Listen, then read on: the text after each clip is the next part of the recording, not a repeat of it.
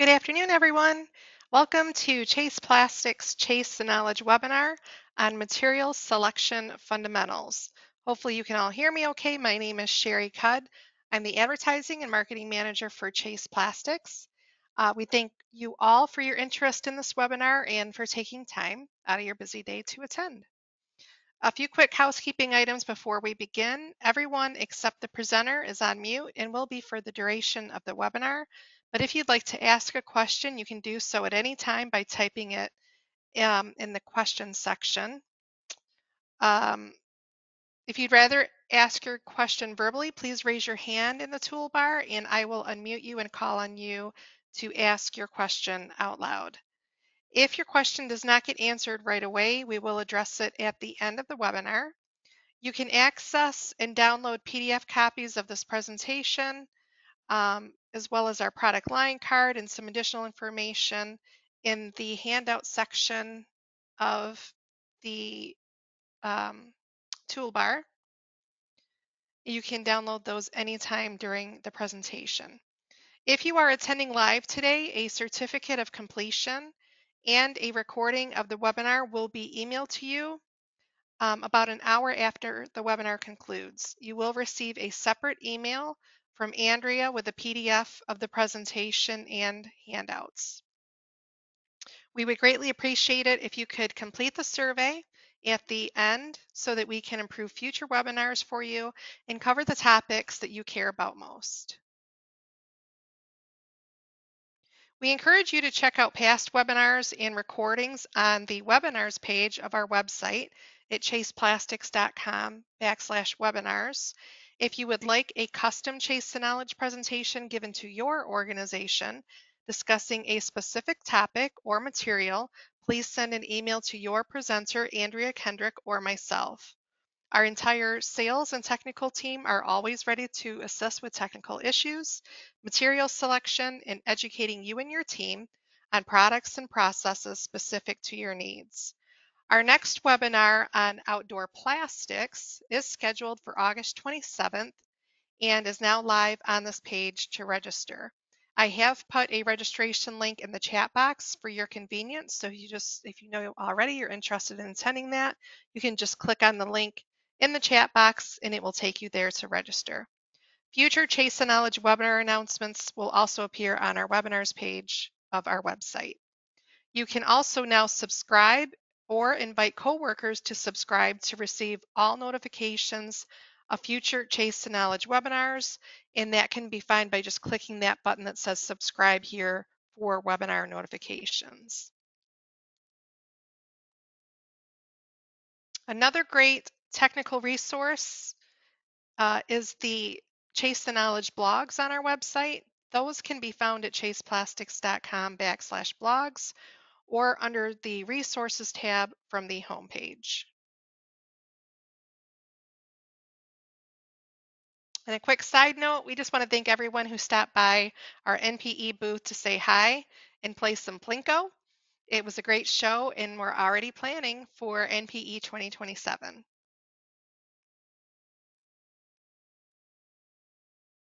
In addition to our presenter, Andrea Kendrick, who I will introduce in a moment, we also have Jason Merkel, Technical Manager, on hand today to answer your questions. At this point, I'd like to hand it over to our presenter, Andrea Kendrick. Andrea is a technical training engineer with Chase Plastics and has been with us since 2015. She received her bachelor's degree in plastics engineering technology from Ferris State University. For those of you who have attended Chase the Knowledge webinars in the past or contacted our technical engineering team for assistance, you're very familiar with Andrea and the level of expertise that she brings to the table. So without further ado, Andrea. Good afternoon, everybody. So today we're going to talk about material selection fundamentals.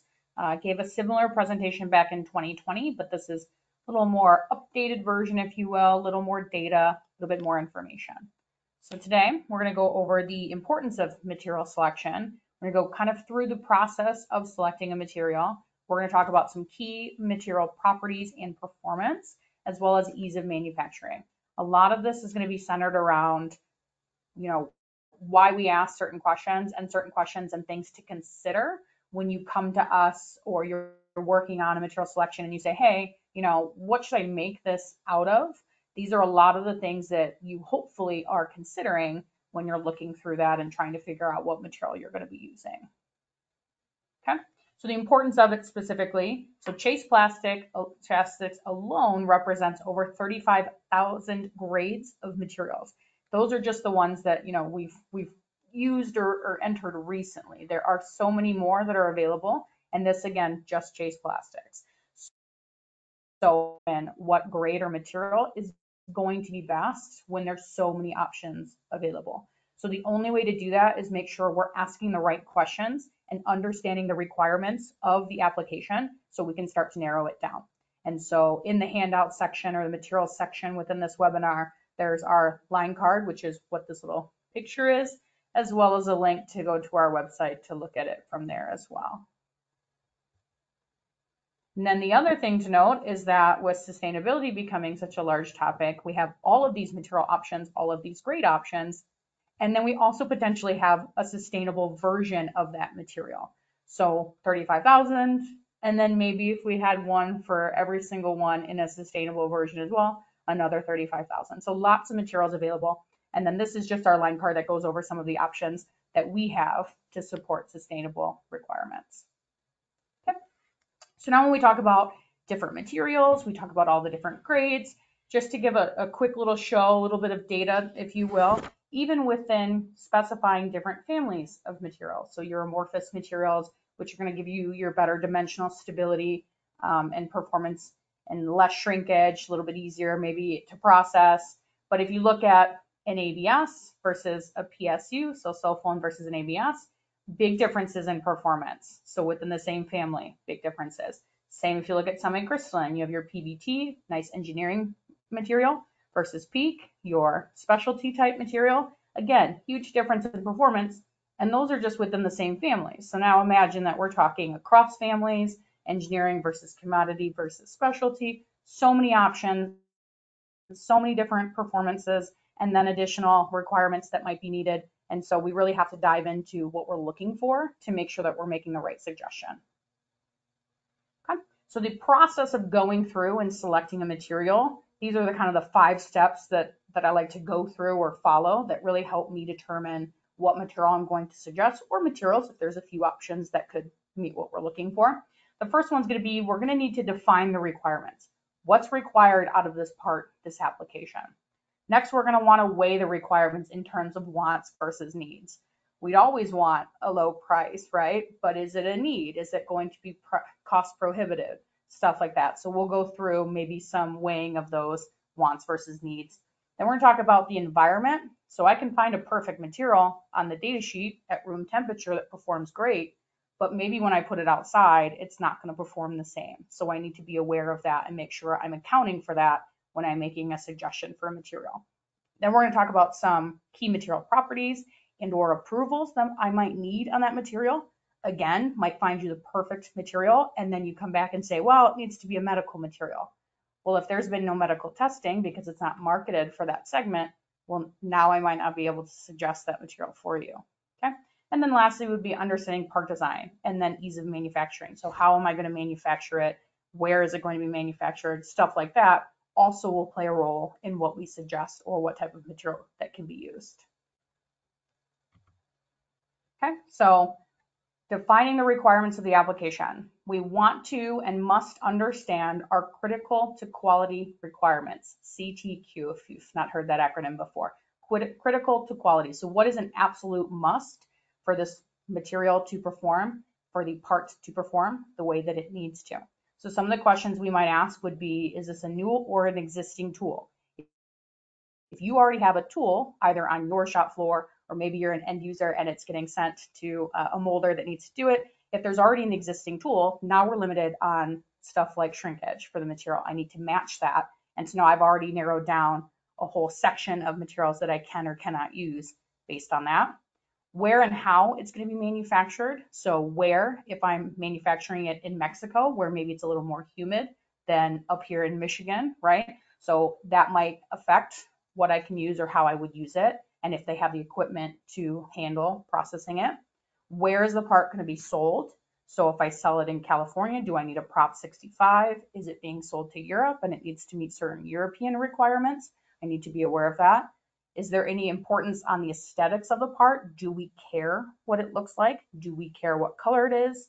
Do we care about the texture? All of those things that could be important. What type of regulatory approvals are needed? Does it need medical? Does it need UL? Does it need NSF? So we'll talk about that a little bit in further slides. What environment is it going to be exposed to? Is it going to see heat? Is it going to see UV? What is it going to see that is going to affect its performance? Now I need to make sure I get a material that is going to withstand those and perform well at those temperatures or exposures. And then also, what type of load, wear, or impact is this part going to see? So it might check every other box, but maybe it's a tray and I'm going to drop it. Well, I need to make sure that it's going to have the impact to withstand something like that. Or it checks all the other boxes, but I'm making a gear and it's going to wear on itself. Well, maybe I'm not using a certain material because it doesn't wear on itself well. So I need to know these things. We need to know to ask these questions so we can suggest the right material. So some of what that might look like would be your location of manufacturing. So a target end moisture. So some of our materials that pick up moisture and we have to drive it really low. If you're in a really humid environment where maybe your location or warehouse where they're going to make it has really high humidity, if you don't have the proper equipment to dry it, well, now we're going to potentially have a problem running that material in that location. So that could be a problem. And then your existing tool would be, do I have to match shrinkage or not? So in the shrinkage column of the Common Processing Guide, you can see huge variance. Your amorphous material is shrinking a lot less, generally your 3 to 7 thou range, versus your semi-crystalline materials that are going to shrink a lot more. So something to be considered if a tool already exists. Okay, so now we need to weigh our requirements. So as an example, I put something together, a makeshift one, if you will. So starting with what the requirements are. And so hopefully this is something that you guys are aware of, or you start making a list of what is needed. And then you come to myself or a tech or your seller and say, hey, these are what I need out of the material.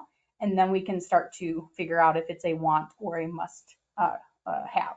And so starting with, I need a soft material, 60 Shore A. I need it to bond to polyamide nylon. I need to be able to color it pink, green, and blue.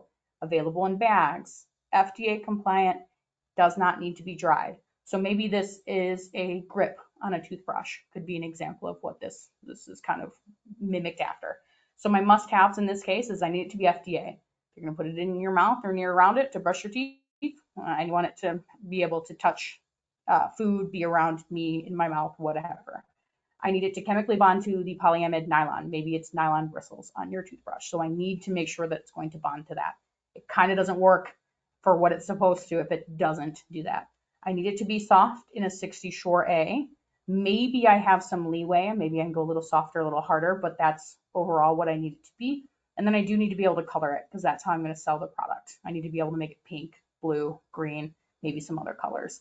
Some wants though, and not an absolute must have or need, would be available in bags.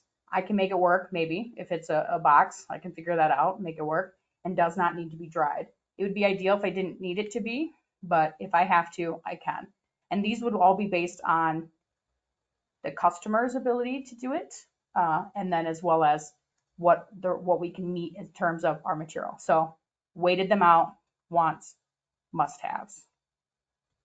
Okay, and then a similar type of example would be if I come and I say I need something to be clear, I need it to be V0 flame rated at 3 millimeter, I need high flow, service temperature of above 100 degrees C, made domestically, and a notched IZOD greater than 2 foot-pounds per inch. So my must-haves in this application is that it needs to be V0. It's going into some type of UL type of application where it needs to be flame rated. It's going to be in an environment that sees 100 degrees C, so it's obvious that it must withstand that, because if you put it in that environment and it doesn't withstand that, it's kind of not useful to anybody. So must withstand the temperature. Does need to have the impact above 2. Potentially it's something that's going to get hit where I drop and it needs to have good impact. And then the wants would be clear. Maybe I can make it work if it's opaque. Maybe in a different scenario, clear is a must-have. Maybe it's because it's a lens or going over some type of meter and I need to be able to see behind it. But in this particular example, it is just a want. It's not a need. And then high flow and made domestically being wants. Made domestically could potentially become a must-have if we're doing work with the military or any type of federal spec we need to meet. Potentially made domestically is a requirement and not just something I want it to be. And so we always look at each application and all the requirements, and we figure out what we need and what we want. And then we figure out from there what's going to be our best option for material in those situations. Okay, so then after we do that, or even before, what have you, but still needs to be considered, we need to think about what type of environment the part is going to be in. And so what is it going to be exposed to? And so the majority of those are going to be, is it going to see certain temperatures? Is it going to be exposed to certain chemicals? Is it going to see UV? Is it outside? Is it going to see certain stresses? Does it need any type of wear and friction performance? And so we'll talk about each one of those kind of briefly in terms of how it affects the different materials. So environment, temperature, exposure. So what type of temperature is the part going to be exposed to? Not only that, how long is it going to be exposed to that temperature? Because if it just peaks at a certain temperature, not as detrimental to the part or performance than if it is meant to withstand that temperature for hours on end, continuously exposed to that temperature. And then what is my expected performance at that temperature? Does it need to perform like it would at room temperature at the temperature you provided? Or does it need to maintain half of its performance, 70% of its performance? These are all things that we would have to know, or at least attempt to figure out to make sure that we're suggesting the right material. In a lot of these cases, we're going to try to suggest a material that meets it without overdoing it. We don't want to over-engineer a material because you're going to end up paying for that. Your over-engineered materials are typically more expensive. So if we want to try to meet something, it's going to be exactly what you need without overdoing it. Okay, and then some data here to show some long-term heat aging. It just shows that it takes less stress and less time for the material to break once you get to higher temperatures. So you can see at 390 F, it breaks pretty quickly, and then compared to 300 or 270 even. So long-term heat aging. So if I see it for a long period of time, what happens? It breaks sooner if it's seeing a higher temperature. And then some more data on temperature would be showing your modulus or your stiffness compared to the temperature. So this shows loss of your modulus at different temperatures as well, and showing semicrystalline versus amorphous that have two separate thermal points. So your semicrystalline material will start losing some of its stiffness at its TG, the glass transition temperature. You'll get some molecular movement in the amorphous sections of your semicrystalline material. So it'll drop some of its performance, drop some of its stiffness, and then it will lose the last of it at the TM, which is your melting temperature, when the crystals start to break apart finally, and it loses all of its performance. And then you compare that to amorphous materials that don't have crystal regions. They only have a glass transition temperature, and so fairly holding its stiffness fairly decently until you hit your TG and you lose all of its performance. So if you were to look between about 150-ish range F to the 200 degrees, your amorphous, and this is PEI in this case, PEI is actually outperforming your PVT. And so what stiffness do I need at what temperature I'm picking? What performance? Does it need a certain impact at that? What is it doing at that temperature that I make sure I find a material that can withstand that? Okay, another type of exposure, chemical resistance. So it's seeing temperature, maybe not, but maybe this application is seeing chemicals. Is it something in a hospital where it's going to get wiped down with certain wipes that could cause problems? Is it something where it needs to hold a certain chemical? Does it come in contact with coolant? Does it come in contact with gas? Because it could perform, like I said, great in every other aspect, but as soon as it's exposed now to a chemical, it could cause problems. It could crack, it could swell, and now it's not going to perform the way that you want it to. So some of the things we need to think about: what chemical or chemicals it's going to be exposed to, how long it's going to be exposed to that. Is it potential that you get a little bit of splash on your part and you can wipe it off and it's not as big of a deal? Or is it going to sit in some of that oil or that gas or that coolant for an extended period of time? And then also what temperature is it going to be exposed to? So it could be that the material will withstand the chemical no problem until you increase the temperature, which then goes to the environment will see chemical and temperature, and it can start to degrade it sooner. And so a couple examples of that on the page, you can see where a lot of it will have excellent or good performance. And then as soon as you get to the 50 degrees C, you start to lose some of that performance, some of its resistance to that chemical. And most of this is going to be chemical specifically, is going to be primarily based on the actual base material. You can do some things, maybe copolymerize a little bit with certain things, add some glass, so then you're displacing some of the material with glass instead. That gives you a little bit better of chemical resistance, but really it's primarily based on the base itself. So whatever the base material will withstand is what the overall material and part made of that material will withstand. Okay, and then a little bit more information on your chemical resistance.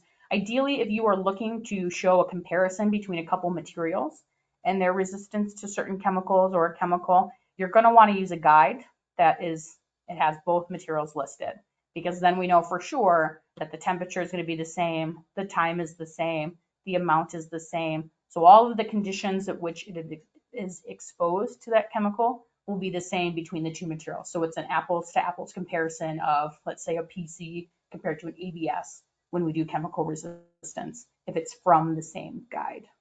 Okay. And then the other thing to note is that your amorphous materials are more sensitive to chemicals and more prone to stress cracking, which you can kind of see in those pictures where it's starting to crack when it's being bent a little bit. So your amorphous materials tend to be a little more susceptible to chemical attack. And so that's why, depending on what chemical and what we're doing, what temperature, we're more likely to look at semi-crystalline materials. But it all really comes down to what chemical, how long it's exposed, and what we're doing with it.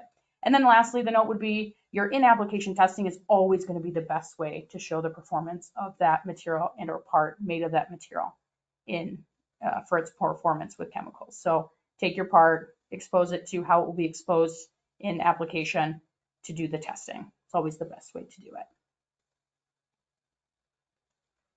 So another type of exposure is going to be your UV exposure. So temperature is one thing, chemical is one thing. Now UV exposure is another. Now in some cases, your part will not go outside. So then we don't need to worry about any of this. But if you have the potential for the part to go outside, get UV exposure, what have you, we need to consider that now. So is it going to be exposed to UV?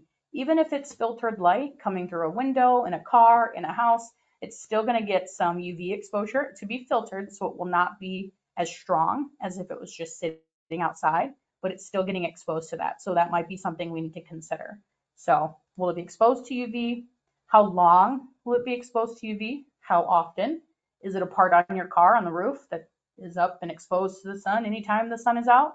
Or is it a part maybe inside the car where even the filtered light has a hard time getting to it? We'd want to know what type of performance we're expected to see there. The other thing to keep in mind is then, how are we going to determine what's acceptable after exposure? So the main ones would be your property retention. So exposed to UV, does my impact suffer? Does it start to become brittle and my impact suffer? Or do I maintain my performance? And then the other side of that is going to be a color shift. Is it acceptable? Is it not? In the case where the picture you can see stadium seating, probably not looking too great. And so you're going to have quite the opinion on the way that that looks. And so that could be an issue. But we will want to understand, what is the end goal here? Do I want to make sure there's not a color shift? And so it doesn't haze up if it's clear, turn yellow, change color, or do I just care if it maintains its performance, whether it looks good or not, does it still continue to perform? And so those are the questions we're going to want to understand. So that way we can also find data that matches what you're expecting out of it. And then just a little table that gives a general idea of how some of the materials perform.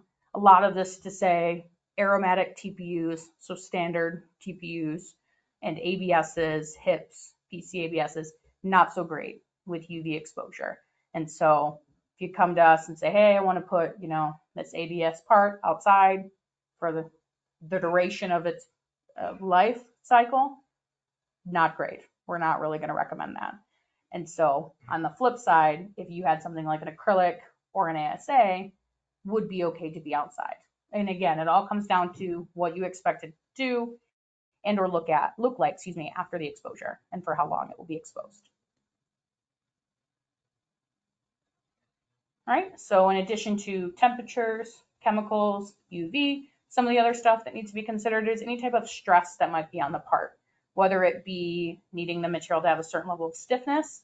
And so if I'm leaning back in my office chair, what type of stiffness is that and what is it providing?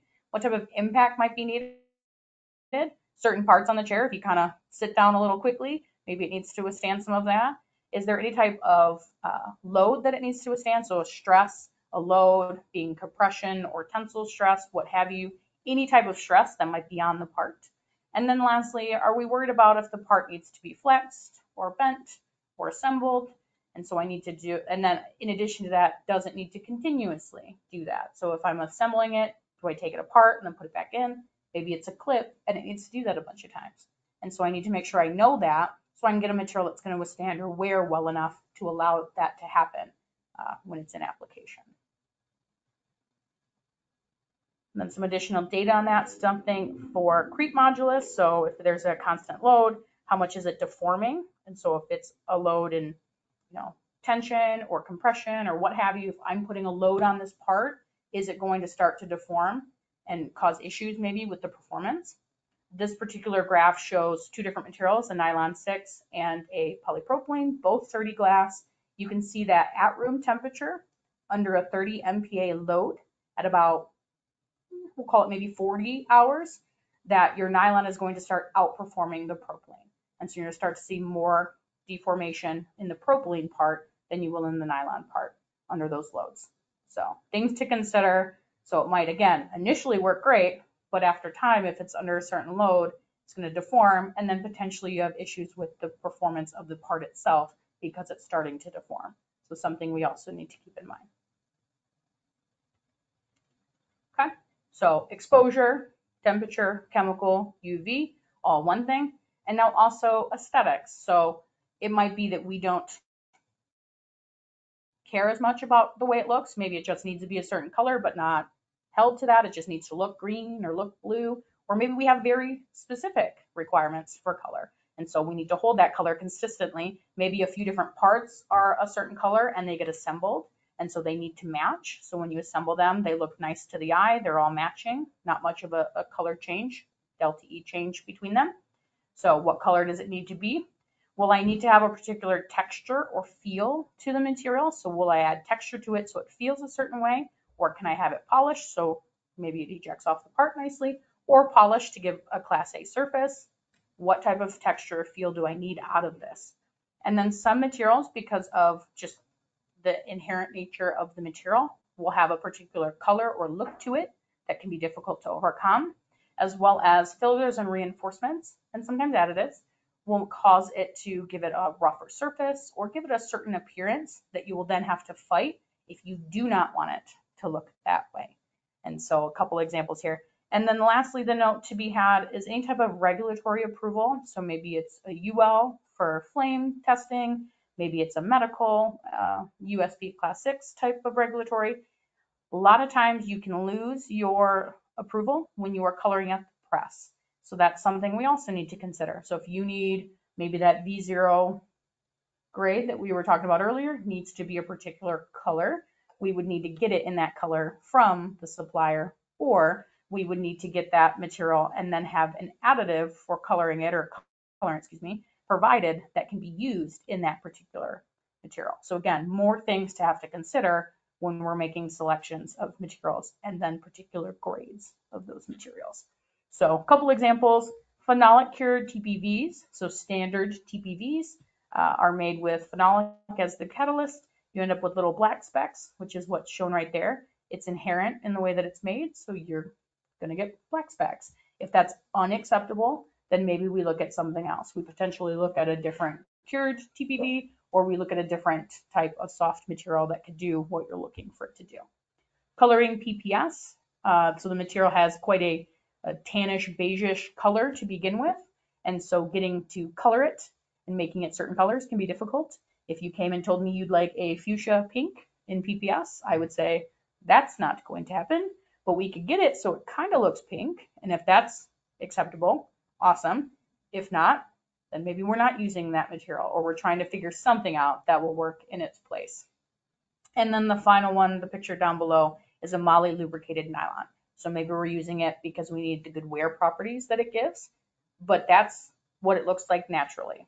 So if you say, hey, I want this in yellow, that's not going to happen either. So you get gray and then normally black. So those are generally your options for that. So a lot of these different materials with reinforcements or just the material itself has a certain appearance. And so if you have expectations of it meeting something, we might not be able to do it. And then the other thing to keep in mind is we do sometimes have where you'll be assembling with a different base material. And so we have to fight that. And or if it's a different, not even plastic, if you're comparing it to something that's been painted or coated, trying to match that can also sometimes be difficult. Some additional examples would be if you have a heat stabilized material, which would be your top left. You can kind of see it's got a little, looks more of a tannish, but really what happens is standard copper heat stabilizers give you a little bit of a green hue to the material. So if you have a particular color, you want to color it after the fact. So maybe you color it at the press, you blend in the color. Because it already has a little bit of that green hue, you're going to fight that every time. And so it can be difficult versus the same impact modified 6.6 without the heat stabilizer. So a little bit of a color shift there. And then I have a picture of an unfilled and a glass filled 6.6. So 30 glass versus the unfilled. You can see the 30 glass has, and it looks like the verbiage is a little switched, but the glass on the left, you can see kind of roughs up the surface versus a really nice shiny polished surface of an unfilled.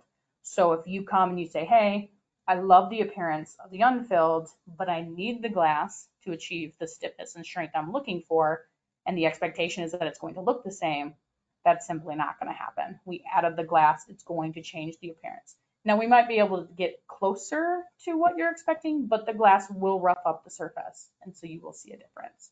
Up in the top right, you'll see a haze difference, kind of seeing the guy's fingers behind it. So you have kind of what we consider a little bit more of a crystal clear material in the SMMA, so 0.3% haze. That'd be similar to maybe like a polycarbonate, very clear, compared to what would be around a standard 8% haze in a random clarified propylene. So propylene, you can get clear, but it's not what we would consider crystal clear. So we need to have that expectation that that's what we're working with. And then something like an unfilled PEI, so Ultem type material, you're going to have kind of that amberish color. And so if you're wanting something, again, very crystal clear, no tint, no coloring to it, simply not going to happen. The chemistry of it is what gives it that appearance. Same with sulfones, they have kind of an amberish, yellowish appearance that you would be fighting the entire time. And so we just have to set expectations that certain materials look a certain way. And so we're going to do our best to meet and get what you need out of it, but just know that there will be some limitations. Okay, so appearance, exposure. Now some additional potential requirements could be if it needs anything for regulatory approval or compliances for testing or data. So stuff like NSF, if you need NSF 14 for piping, for pipe grades or pipe fittings. If you need 51 for food contact, so if it's going to be maybe in a coffee pot or something, or it's going to be a little tray to hold the food in a restaurant, potentially needs NSF 51, and then NSF 61 for potable water. So if it's maybe a tube or a pipe or component that is going to see any type of water that we might end up drinking, it needs to have NSF 61. And so again, we could pick the perfect material for you and then come to find out it needs to meet these additional regulatory requirements. Well, now we have to find a material. Hopefully it's still the one that maybe we suggested, but it might end up being that we need to pick a different grade because we need it to meet those requirements. Underwriters Laboratory UL, so if it needs flame rating, if it needs F1 for outdoor exposure, if it needs certain electrical testing, maybe HWI, CTI, what have you, a bunch of different requirements potentially through there, but you will need that. You'll require that for the application. We'd have to find a material that would do that. Maybe you need medical, so USP class 6 is the most common, so an approval for the material gets tested to show that it's biocompatible, it's inert within our body, and so it could be used for medical devices.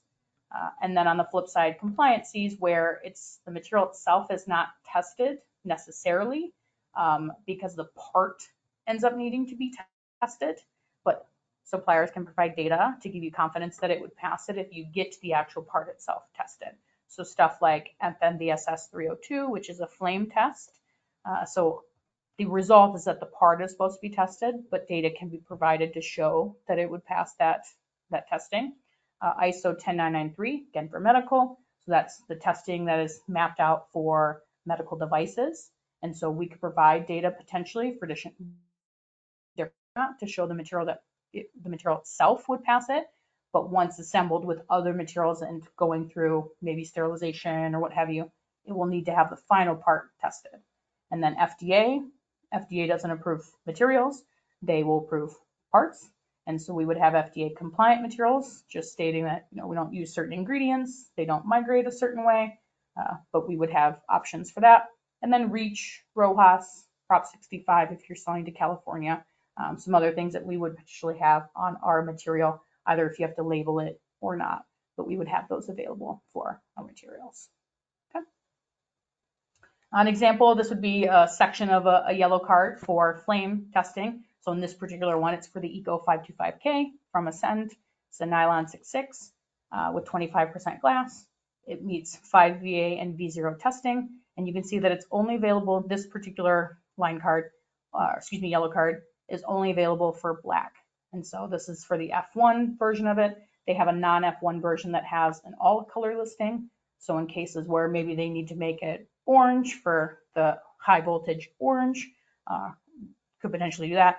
But in this case, this one would be available in black. So if you said you need the F1 Eco version in a different color, you're going to get it in black because that's how they provide it, and that's what the yellow card is meant for. So this would be an example of one. It's not the full yellow card, it just has flammability listed. There's additional testing underneath that I didn't put in here, but just to give a quick example of what that would look like. Okay. So exposure, regulatory, UL, NSF, all of that. And then even more to think about would be the part design itself. So you might pick a material, you might pick polycarbonate, for instance, which we do have on here and I'll get into, but maybe you pick polycarbonate because you need the great impact and it would work awesome. But then you design a part too thick and now you actually start to lose some of its impact performance because you made it too thick. And so on paper and what you've seen and what we know of PC to be excellent impact material, but if it gets designed into a part with a sharp corner or it is designed too thick, now it's not going to perform the way that we'd expect it to, and it ends up being a lot more, because it's very notch sensitive, a lot less impact performance. And so these all play into how the materials can perform when we go to put it in application. This particular screen kind of shows us the flow performance of a nylon versus a PC. We know that PC does not shear thin as readily, it pushes a little harder. So at the same thickness, which I put a red line through at 1.5 millimeter, you can see you get about 225 to 325 millimeter of flow out of a nylon versus a polycarbonate that only gives you 75 to 175.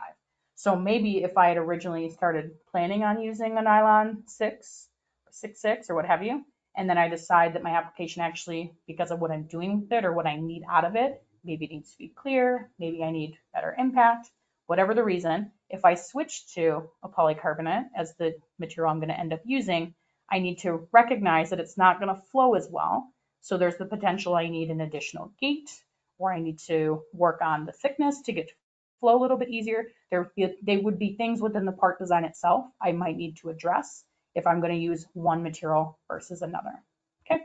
So the things in those cases, we'd be looking at, the thickness of the part. So is it within a standard thickness? Is it kind of thin? Do I need a material that's going to flow really well if it's thin? Or is it standard or maybe even a little bit thicker? So is that going to be an issue? I need to know what my flow length is. So if it's not going to flow very well or flow the distance I need it to, again, maybe I'm doing an additional gate. And then how and where am I going to gate it? So gating thick to thin, or maybe I need a couple gates, or maybe I need a different type of gate. And so all things to be considered when we're looking to select a material and then design for said material. Certain materials require different thicknesses for the gate and the openings. And so again, all these things should be required, or excuse me, should be discussed and determined when we go to select a material and then do all the designing for it.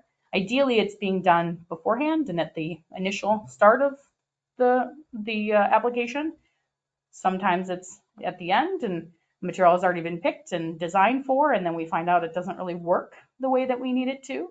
That's why hopefully we're looking at all of these requirements up front and then picking the right material for it based on what's needed. Okay. And some additional things that we might want to consider: what type of conversion process. So most of these and what we're referencing is going to be injection molded parts, but maybe it's extrusion, maybe it will be blow molded. And so different sets of requirements might be needed depending on how you're going to do it. What type of processing temperatures are needed for this resin? Do I have the ability to get it hot enough to run it? Do I have the ability to get my mold hot enough so it cools correctly? Some materials that are really high temperature, specifically semi-crystalline materials, are going to need oil to keep the mold at a hot enough temperature to meet the recommended mold temperatures that are required for that particular resin. And so if you are sending it to or are a molder that has not done these high temperature materials in the past, and all of a sudden you're being asked to do it, are you set up to do it? Do you have the ability to use oil to heat a mold? And so all these questions that would need to be addressed. We would hopefully not be suggesting a material that would need that for a molder that cannot do it or doesn't do it. But in some cases, maybe the environment dictates that I need the higher temperature material to withstand it. And so it will be required. How difficult will it be to degate or demold the resin? How will the cost play into our resin selection? Am I limited to a certain cost because a piece price needs to be a certain cost? Or is it going to be, hey, I just need it under this, and then it gives us a little bit better of a selection? But always, if we're addressing all of these, we will hopefully not be over engineering and then not selecting material that is going to be too costly for the application. And then lastly, as we mentioned before, again, are we matching shrinkage for an existing tool? Because that narrows about half of our options down. And if we have to match exactly what we're using. And then again, for the common processing guide, if you have it open, you'll see it mold temperatures and melt temperatures. So in the section for your mold temperature, if you're seeing anything over the 212, you're going to start to have to use oil. And so if we're suggesting a high temperature material that needs that, again, are you set up, or is the molder set up to do something like that?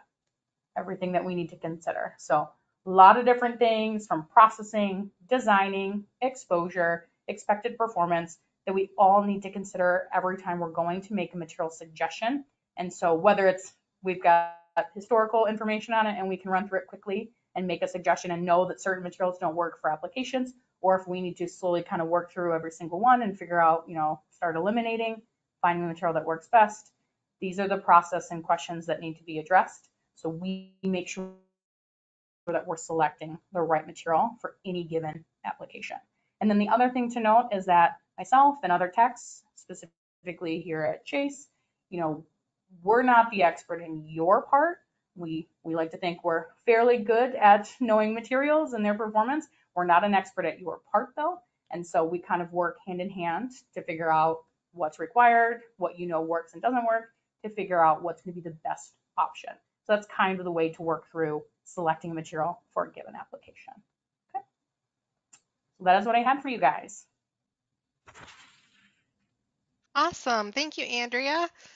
Again, for your comprehensive presentation. Andrea was demonstrating, I think it was the page before this, Andrea. She has the chart up there. You guys can find that chart. It's called the Common Processing Guide as an attachment on here as well, in addition to some other attachments that you may find useful, including Andrea's presentation. So at this time, if you have any questions, please type them in the questions box. It's the box on the upper right hand that has the question mark in there. You can click on that tab and type in a question. Or you can raise your hand and I will unmute your microphone if you would rather just speak your question out loud. We have Jason Merkel, Technical Manager, who has been with Chase Plastics since 2012, on hand to assist Andrea with questions today. As a reminder, as you type your questions, please complete the survey at the end of this webinar. Your responses have and will help shape the future of Chase and Knowledge webinars, and we welcome your feedback. Also, be sure to check out our blog page at the chaseplastics.com/blogs, and past webinar recordings and future webinar announcements and registration at chaseplastics.com/webinars. You can now register for our next Chase and Knowledge webinar, which will be held on August 27th on outdoor plastics. You can either go to the webinars page of our website or just click on the registration link that I pasted in the chat box here today. That will take you directly to that registration page. And if you'd like to have a custom Chase the Knowledge topic presented at your organization, please reach out to Andrea or myself, and we'll be happy to get that set up for you. So we will hand this over to Jason now for some questions. Jason, if you want to go through the questions that are popping up. Yep, no problem. Thanks, Sherry.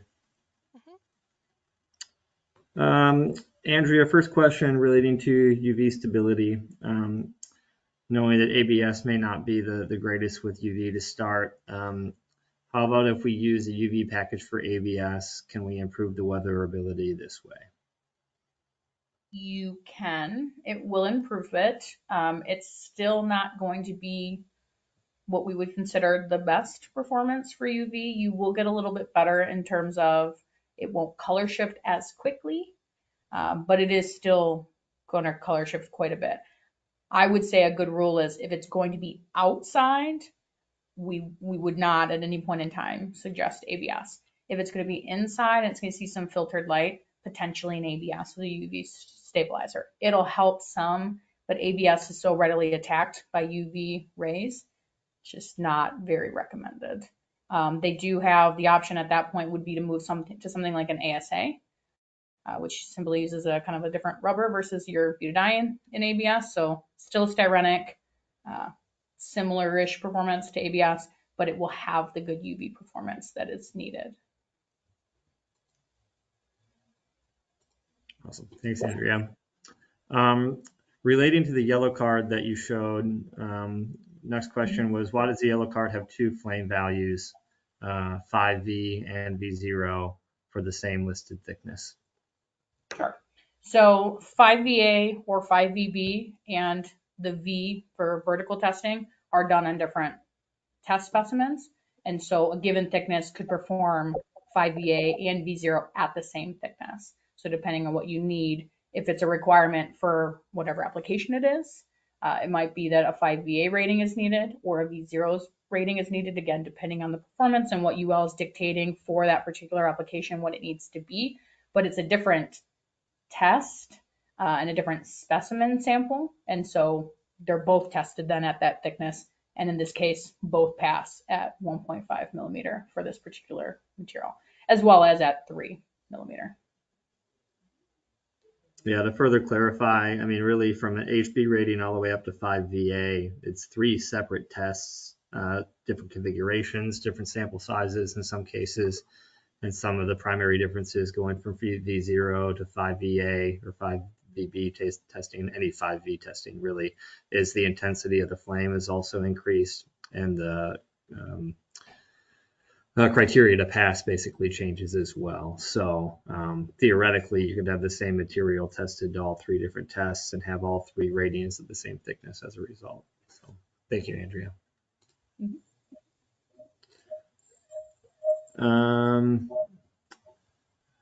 One customer encountered a difference in the flame rating of a HB per UL94 on a print, and then the spec sheet states SE. Can you explain the difference?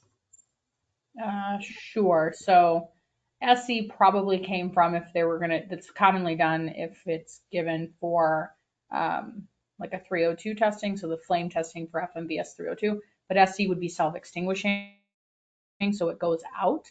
And so each of the flame testing has different requirements, HB being that it at different thicknesses will determine the burn rate, And so it's allowed a certain kind of millimeter per minute burn rate.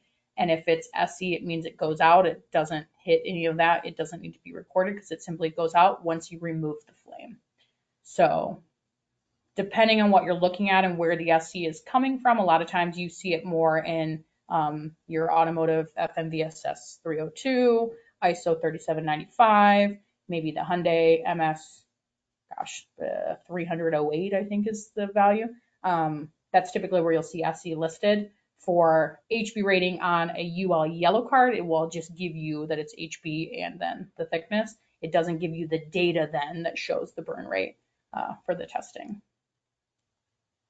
Yeah, I would say that in addition that the UL, any material that is truly self-extinguishing will probably pass an HB rating per UL 94, but not every material that has an HB rating would be considered self-extinguishing for our end. It just means that it has a slow enough burn rate to pass the horizontal burn testing for HB. So many times if we're looking at UL rating specifically, if we truly need a self-extinguishing type of product, we're most commonly looking to something that's vertically rated from V2 to V0 and up the value chain.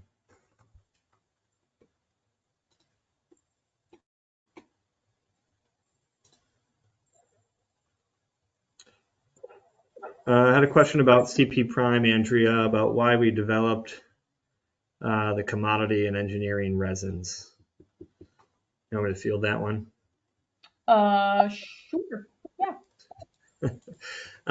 It's a bit of an open-ended answer, but we developed our private label portfolio to work hand in hand with our customers to fill gaps where there may not be a pre-existing material.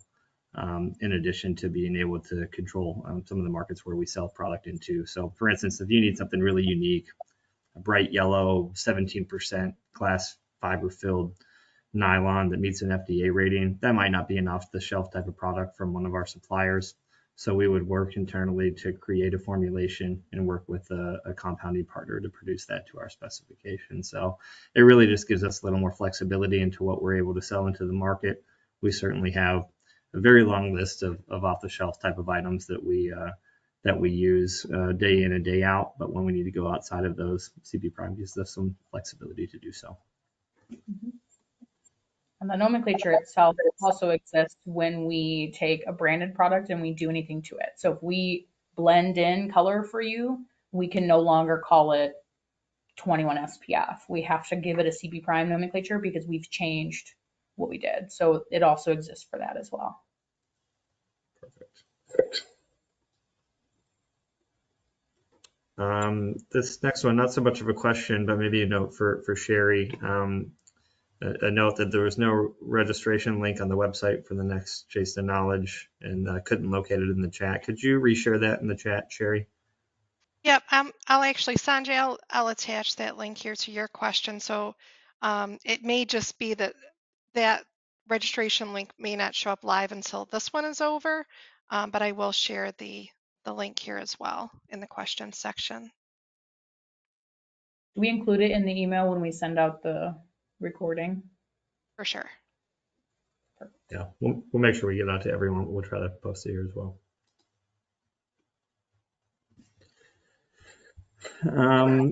Last question, it appears for the time being, Andrea. Do you have any advice for bonding polyethylene materials to stainless steel? It's been recommended to try various priming and cleaning methods that have all proved ineffective. So they resorted to etching steel and a secondary heat and pressure treatment. Advice on bonding TPU to stainless? Sure. So typically when we deal with overmolding, generally it's plastic on plastic, but in some cases you are trying to bond it to something other than that. So the simplified version of the mechanism in which it works is when you're doing plastic on plastic, the TPU in this case, or a different TPE that's being used, will be warm enough, hot enough when you're processing it that it creates a kind of, it melts down the surface of whatever it's bonding to. And then you have a fusion of the two surfaces, and that's what creates what they call kind of like your chemical bond between them. Your TPU is never going to get hot enough to, I mean, it could, and that would be a problem, but your TPU is not going to get hot enough to melt down the steel to get the fusion of your two interfaces. to create a chemical bond like you can with other plastic materials. And so they give you treatments in kind of way to force it to mechanically bond. So create etching, little surfaces on it to grab onto and try to stick to. So the other way of doing it is mechanical interlock. So it kind of flows into something, locks around something to grab onto it. So treating it, plenty of different treating ones, the etching, anything to rough up the surface to allow more surface area for the TPU to try to grab onto is what they're suggesting. Most of the time, I believe when we've seen it, I haven't seen it too often, but generally some type of adhesive has to be used to allow it to stick because it's never going to melt down the metal.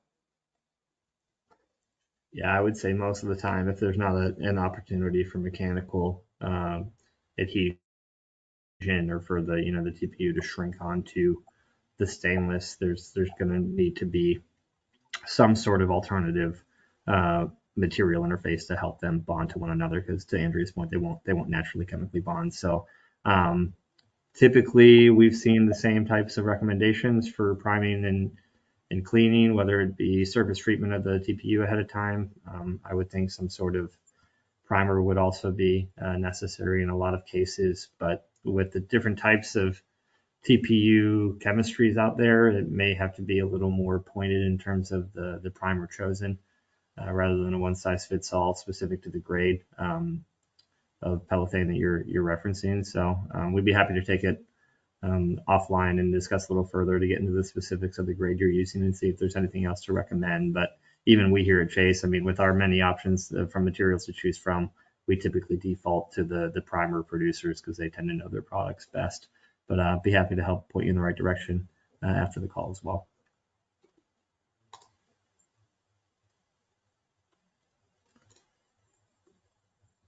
Another question here, Andrea, do we have a grade of ASA that would sub for Velox 364 in black?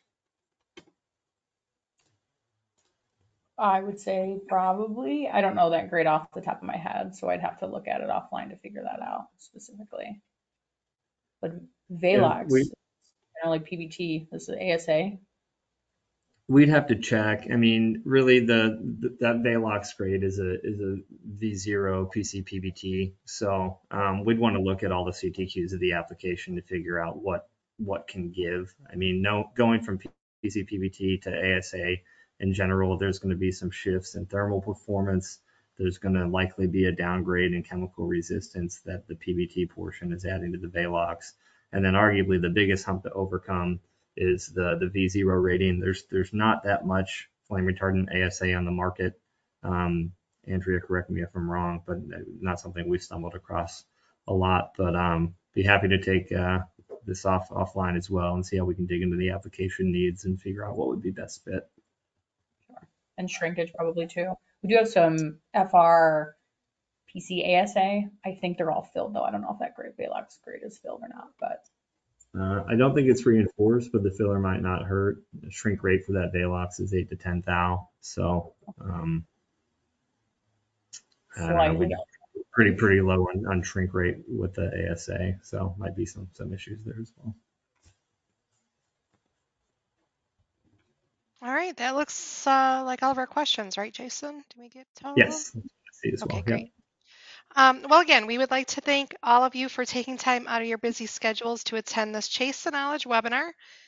We hope it was informative and a great return on the investment of your time. If you have any technical questions that didn't get answered today, feel free to reach out to Andrea directly.